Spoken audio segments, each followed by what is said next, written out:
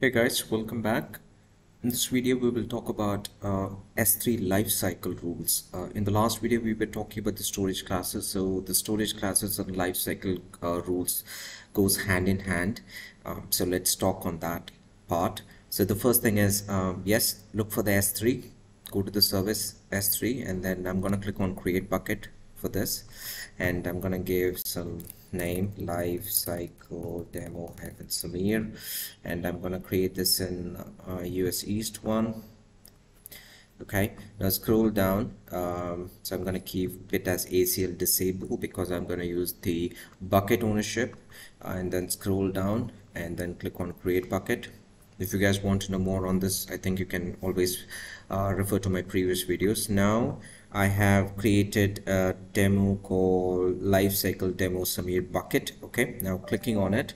So when you click on this, now here we do not have any kind of objects. Now what do you mean by lifecycle rule? Lifecycle rule is nothing but, as I've explained in the previous, we have storage classes. We have these many storage classes: standard, intelligent tiering, infrequent access, one zone, glacier, blah blah blah blah blah. Okay, now what exactly lifecycle rule does is, say for example, if you want automatically move your object from S3 standard to infrequent access, or if you want to move from infrequent access to one zone, or if you want to move it to glacier, or you want to move it to flexible, and then you want to move it this one, we can do it using the lifecycle rules. So in order to give a quick diagram on this, we will just do a quick diagram on this. So let's do this way. Now for example, let me so what we can do here is, let me draw the storage classes, whatever we have done it. Say for example, let me do it like this. This is S3 standard. Okay, I'm just giving like this, and then this is standard, say infrequent access. Okay, and then we have something called intelligent tiering. Okay, and then we have 1 minute, let me check what else we have. Standard actually. Okay, next one is we have one zone infrequent access. Okay, one zone infrequent access. Then the next one we have is we have three glaciers. Okay, which I remember. Yeah, so instant retrieval glacier. So let's do it here. So glacier, instance retrieval. Okay, then we have flexible retrieval. Okay, so yeah, flexible retrieval. Let me just give me a minute, let me make it big. Yeah, okay, so this one, glacier instance retrieval, and then flexible retrieval. Yeah, so here we go, glacier, flexible retrieval, and the last but not the least, we have glacier deep archive. Yeah, so glacier deep archive. Okay, so I'm sorry for the diagram. I hope you can understand. Yes, okay, perfect. Now what the lifecycle rules does is, say for example, in the standard, there is an object in the standard and you want to move it to some other, you want to move it to infrequent access, or intelligent tiering, or one zone infrequent, or glacier, we can do that. So just to give a map on that, what we can do here is, say for example, you have a standard here and you want to move it, you can move it to infrequent access also, or you can move it to intelligent tiering as well, or you can move it to one zone, or you can move it to glacier, or you can move it to glacier instance, and then flexible, and also you can move it to glacier deep archive. So we can do like this as well. And also the same thing, say for example, if you want to move it to if you want to move it to from standard infrequent access, you want to move it to intelligent tiering, one zone, glacier, another glacier, we can do like this as well. So likewise, we can do various lifecycle rules from one storage classes to another storage classes. Okay, so that's all it for this lifecycle concepts. Now let me go back to the demo quickly. Just give me a minute. Yeah. Cool. Now I had created a bucket already. Say for example, I'm clicking on upload and I'm clicking on add files, and I'm going to add one file here. Say I'm going to add this BMW and scroll down, and then now if you click on properties, if you see the properties, the standard is the default storage class. Okay, unless you want to make something specific, you can come and change the properties, but I don't want to do that, so I am going to go with the default, which is standard, and I'm hitting on upload button. Now this storage, the file which is BMW, it is there as a standard storage classes. Okay, so now if you hit on close, so you will see the BMW file is a standard storage class. Now we are going to apply the lifecycle rule. Okay, now how do you check? Where do you check? Click on the management tab, and then the first one, which says lifecycle rules. Now if you see the definition of the lifecycle, use lifecycle rules to define actions you want Amazon S3 to take during on object's lifetime, such as transitioning objects to another storage class, or archiving them, or deleting them after a specific period of time. Okay, now click on create lifecycle rule. The first one, I'm going to give some name. Okay, first LC rule, something like this. Okay, now the second one is, what is the rule scope? Do you want to apply to all the objects in the bucket, or you want to specifically filter something? You want to specify some file name or file prefix. So for example, you can, if you have something like that img, and then if you put star, it means img is a folder, and inside this folder you're going to apply all the objects, something like this. Or if you want apply all objects in the bucket, you can go with this option, and you have to I acknowledge the disclaimer. Okay, now scroll down. Now what is action? Okay, this is very important. Yeah, now if you see, right now we have only two sections. One is lifecycle rule actions, and the other one is a review, transition, and expiration actions. Okay, now if you check the first box, move current versions of object, so you will get some extra options coming up down here.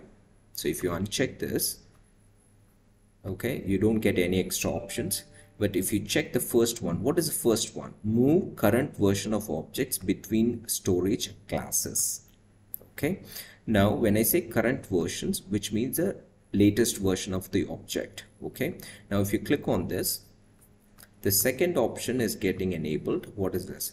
Transition current version of objects between storage classes. Now currently my objects are in standard. Yeah, now if you click on choose storage class things, here if you see standard infrequent access, so what it says is, okay, I'm going back to my whiteboard. So what I'm doing here is,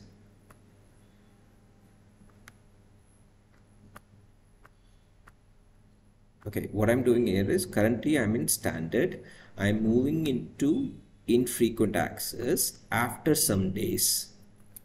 So the definition, it says like this: see, infrequently access data once a month with 30 milliseconds access, which we have seen last video, and 30 days minimum storage duration. So click on it, and then days after object creation, so number of days. So after 30 days, example, okay, I'm moving my objects from standard into standard infrequent access.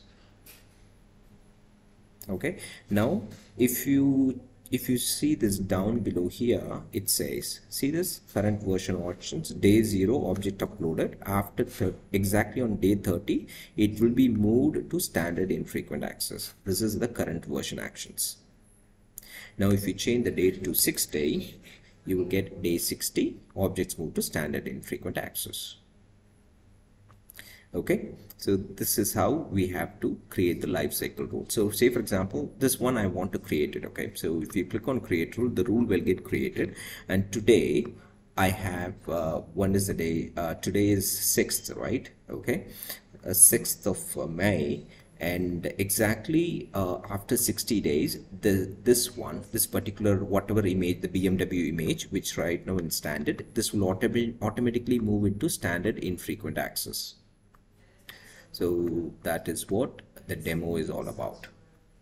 Okay, if you go to the management, you will see your rule is there. See, transition to standard infrequent access. Okay, now if you click on view lifecycle configuration, you can see that as well. Click on this and then click on edit. If you want to edit it, you can edit it. And then if you scroll down here, now if you want to add one more, say for example, I want to add another transition to this lifecycle rule.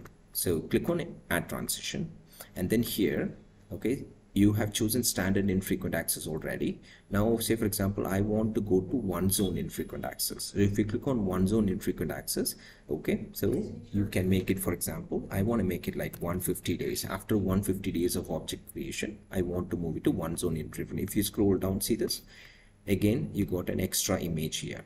Exactly on day 150, objects will be moved to one zone infrequent. So if you click on save, okay, and then you have to click on I acknowledge here again, scroll down and then click on save. See, it will be transitioned to standard infrequent access first, and then it will be transitioned to one zone infrequent access based on the days. Okay, now if you want to edit one more, okay, click on edit, and then if you scroll down, and then if you click on add transition, okay, say for example, after one zone, you want to move it to glacier, flexible retrieval.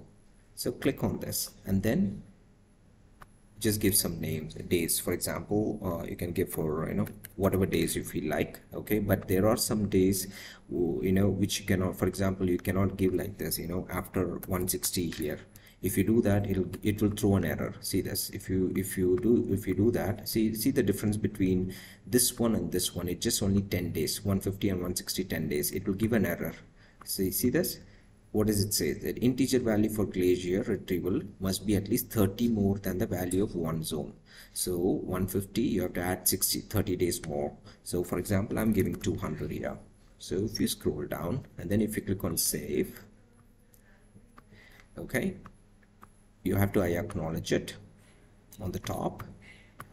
Okay, now scroll down and then click on save. That's it. So likewise, you can create multiple things here. Now click on create lifecycle rule one more time. It's a new one. Okay, so my second lifecycle rule, and then I'm going to click apply to all objects. I acknowledge. And then say for example, this time I am going to expire it. Expire means, the current version will not be available. Okay, and the second option is move the non-current version of objects between storage classes. That is also possible. So in the last lifecycle rule, we have choose the first option, which is move the current version. But if you want to move non-current version, that is also possible. Okay, and if you want to expire current version, whatever checkboxes which you will check, it will keep on adding it down below. See this? See the difference here? Okay, and if you want to permanently delete non-current, you can do that. Delete expire object, you can do that. So these are all the configurations which you can do, and then we can click on create rule. So that will, for example, now if I'm choosing the first two, move current, move non-current, just see this on the right side, you will get the arrow mark here and here as well. Okay, so here you will get transition current version of objects and transition non-current version of objects. So this is the concept of versioning, which I explained about in the previous videos.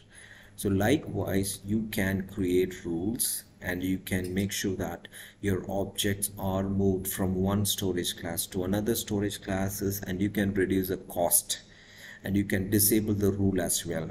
Okay, so if you click on disable rule, okay, so once the rule is disabled, then you can delete it.